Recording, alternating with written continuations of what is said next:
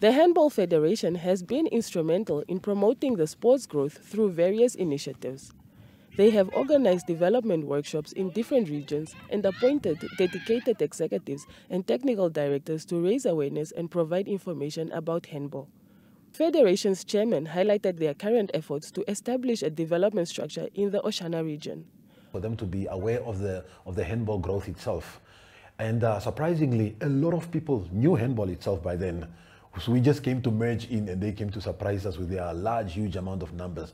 Right now in Oshana region, we have Mr. Tefeles Teach, who is currently now the chairman of Oshana region structure. He's a very good coach. He comes from Futa Berlin. And I believe the Oshana region is really growing massively into engaging into handball structure itself. One of the primary challenges facing handball in Namibia is limited funding and the lack of suitable accommodations.